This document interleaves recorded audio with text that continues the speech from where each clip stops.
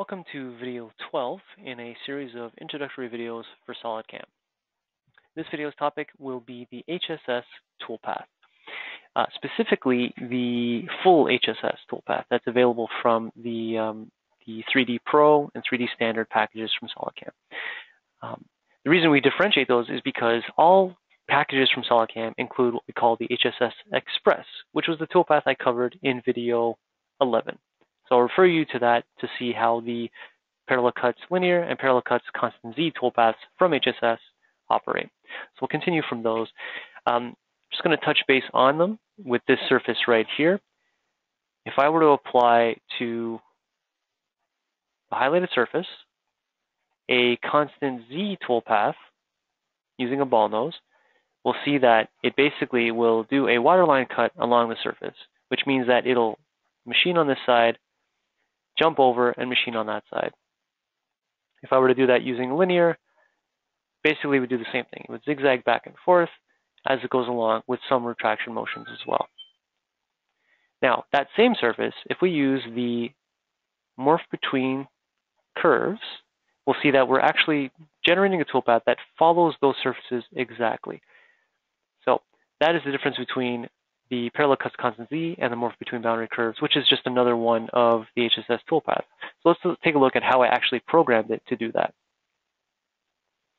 So we'll start with geometry. In this case, it's not just the surface that's driving this toolpath, it's those two edges of the toolpath. So let me just go through them real quick. Show the surface. That is the surface that we're intending to machine. But we'd like to generate a toolpath that actually follows the flow of that. We tell it which direction to go. To start with the start edge curve, which is the top side of that collection of surfaces, and the bottom side of that collection of surfaces is the end edge curve.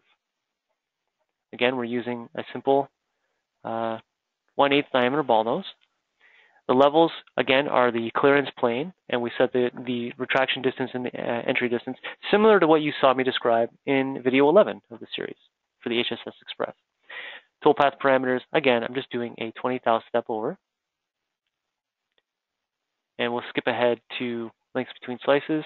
Again, I've set it to go to the clearance area if there were any links between slices or gaps along the cut. But in this case, it automatically knew to generate something that basically just flows between those two curves.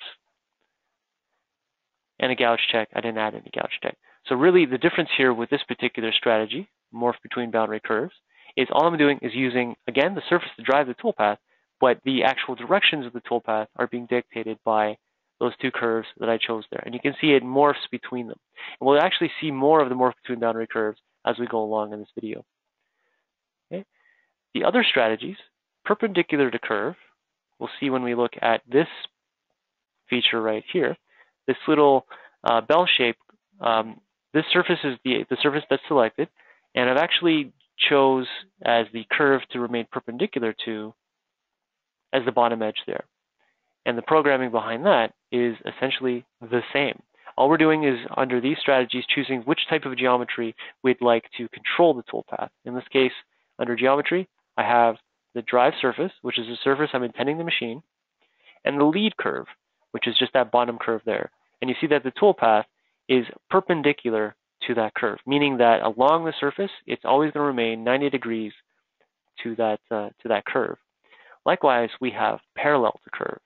So for this same feature, if I check that box, we'll see that it remained parallel to that line as it goes across that surface.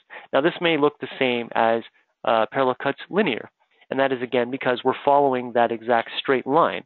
But as a parallel or perpendicular to curve toolpath, it will remain 90 degrees to that. So if I had chosen, let's say, one of these curved edges here, it would remain parallel to that as well. So the purpose of the morph between boundary curves, perpendicular to curve, and parallel to curve is to use a line or a curve along the part to dictate the flow of the toolpath, which is very important in the finishing of some of these surfaces. Continuing along, if we take a look at a parallel cuts constant Z, for the main dish, you'll see that it actually still does a constant Z cut, but there is a spiral nature to it. That is because in the full HSS under toolpath parameters, sorting, instead of one-way and zigzag like you would see in the Express package, we now have the option of spiral, meaning that there is a constant Z progression in this toolpath. And I've also told it to jump this gap, so it has actually entered from the top and spiraled down. And that's very useful, again, for the look of the finish on this dish shape. Here we have the HSS projection.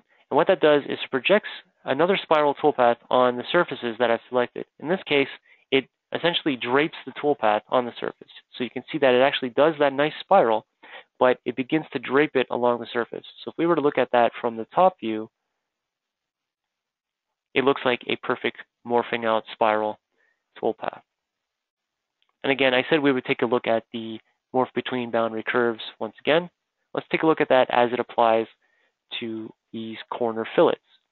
It's very useful to use morph between boundary curves on fillets because what we'll do here is we're just going to follow those fillets around and with our step over go across the fillet. And you can see that that leaves a very nice finish there. You get this sort of toolpath really only when you're using the morph between boundary curves. And again, that was programmed in a similar manner to what you saw in video 11, but under geometry, I chose as my surfaces all the corner fillets, and as my top edge curve, basically the top edge of all those surfaces, and the bottom edge of all those surfaces. And again, that morphs the toolpath exactly between those. So depending on your surface shape, orientation, however the surface looks, between each of these options, you'll have the ability to lay a toolpath that follows the exact flow of the surface and leave a good finish. Again, it's a surfacing toolpath. We're looking for a good finish on this toolpath. If you have any other questions regarding this toolpath or any other toolpaths shown in any of our videos, you can call us back at 1-866-975-1115, extension 2, or continue to watch the rest of the videos for the other toolpaths available from SolidCAM. Thanks for watching.